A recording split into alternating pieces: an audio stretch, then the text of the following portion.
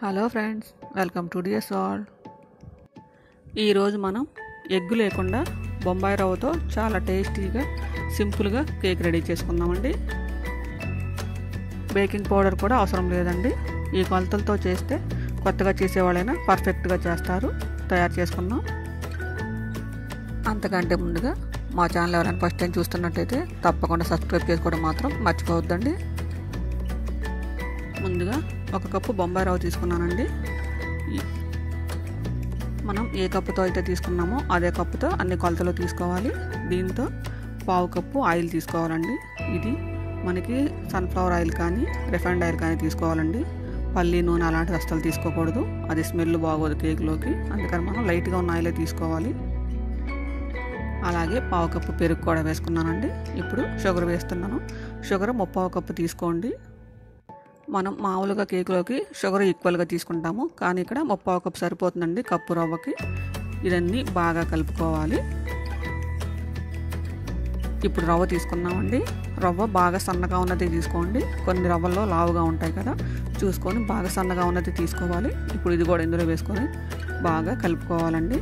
ఇందులో కొద్దిగా పాలు పోసుకుంటూ కలుపుకోవాలండి. మనకి రవ్వలో ఎక్కువ డ్రైగా ఉంటుంది కదా, ఇది బాగా నానటం కోసం మనం పాలు పోసుకొని కలుపుకోవాలి. అలాగే 1/2 కప్పు వాటర్ కూడా పోసుకోవాలి.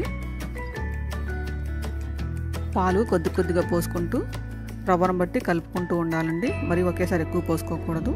ఇలా కలుపుకొని 20 నుంచి 25 నిమిషాల పాటు దీన్ని మూత పెట్టి నానబెట్టుకుందామండి. అప్పుడే మన కేకు ఫ్లఫీగా బాగా వస్తుంది.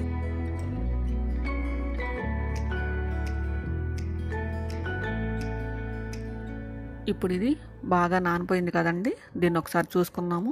చూడండి, కొద్దిగా డ్రై అయింది కదా. మనం ఇందాక కలిపి పెట్టుకున్నాం కదా, రవ్వ మొత్తం పీల్ చేసుకుంటుందండి. ఇప్పుడు మళ్ళీ కొద్దిగా పాలు పోసుకుంటూ మళ్ళీ ఒకసారి కలుపుకుందాము. ఒకేసారి పోయకూడదు. ఇప్పుడు ఇందులో 1/2 టీ స్పూను సోడా ఉప్పు వేసుకుందామండి. మనం బేకింగ్ పౌడర్ ఏం అవసరం లేదండి దీంట్లోకి. సోడా ఉప్పు వేసుకుంటే తర్వాత 2 స్పూన్లు మైదా పిండి వేసుకుంటే సరిపోతుందండి. దీన్ని కూడా వేసుకొని బాగా కలుపుకున్నాము. పిండి మరి ఎక్కువగా వేయకూడదండి, 2 స్పూన్లు సరిపోతుంది 1 కప్పుకి వచ్చేసి. వీటన్నిటిని బాగా కలుపుకున్నాము. మరీ తిక్కుగా ఉంటే కొద్దిగా పాలు పోసుకొని మళ్ళీ ఒకసారి కలుపుకుందామండి.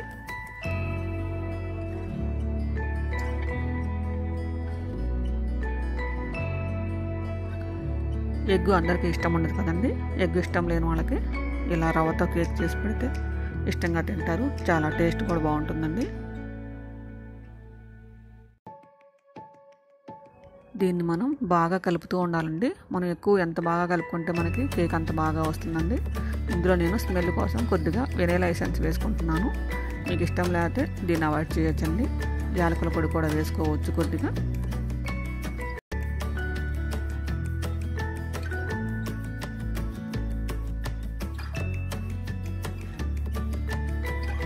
దీన్ని మొత్తాన్ని బాగా కలుపుకోవాలండి. మనం ఎంత ఎక్కువగా కలుపుకుంటే అంత బాగా ఉంటుంది కేకు.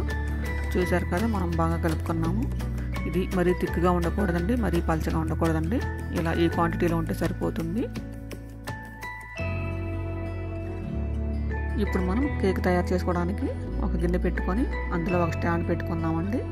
దీన్ని మనం 10 నిమిషాల ముందే పెట్టుకొని ప్రీ హీట్ చేసుకుందాము. ఇలా దీనిపై మూత పెట్టేసుకుందామండి. ఇప్పుడు మనం ఒక గిన్నె తీసుకున్నాము. ఇది మనం స్టీల్ గిన్నె కాకుండా రాతిండి గిన్నె ఉంటుంది కదండి, మందంగా ఉన్న గిన్నె తీసుకుంటే మనకి కేక్ మాడిపోకుండా బాగా వస్తుంది.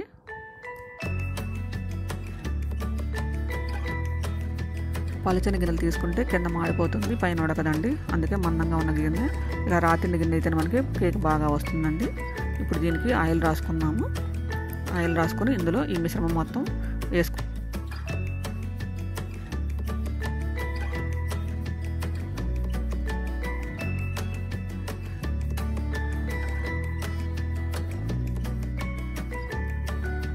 దీన్ని అంతటిని ఈక్వల్గా చేసుకొని ఒకసారి ఇలా టచ్ చేద్దామండి. దీనివల్ల ఏమన్నా లోపల గ్యాప్ ఉంటే మొత్తం సమానంగా వచ్చేస్తుంది. తర్వాత దీనిపై నుంచి టూటీ ఫ్రూటీ ఉంటుంది కదండి, మనం వాటిని వేసుకున్నాము. కేక్ కలర్ఫుల్గా ఉంటుంది, చూడటానికి కూడా చాలా బాగుంటుంది. ఇవి లేకపోయినా మామూలు కేక్ అలా పెట్టేసుకోవచ్చండి. ఇవి ఉంటే మనకి ఇంకా బాగుంటుంది. ఇవన్నీ ఇలా పెట్టేసుకుందాం.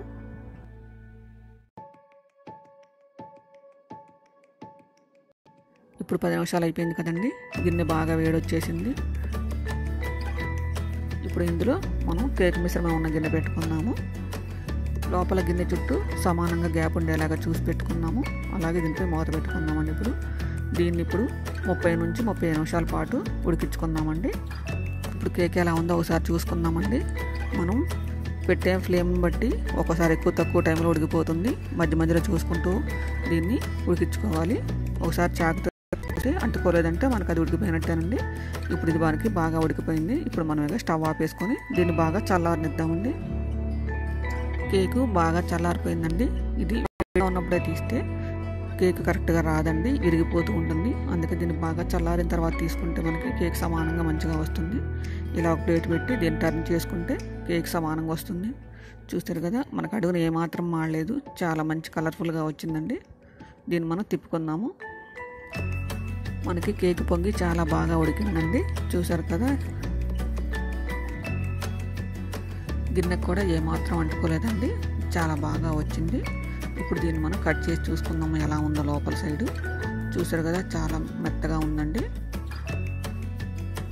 చాలా ఫ్లఫీగా వచ్చింది. అలాగే టేస్ట్ కూడా చాలా బాగుంటుందండి. మీరు కూడా తప్పకుండా ట్రై చేయండి.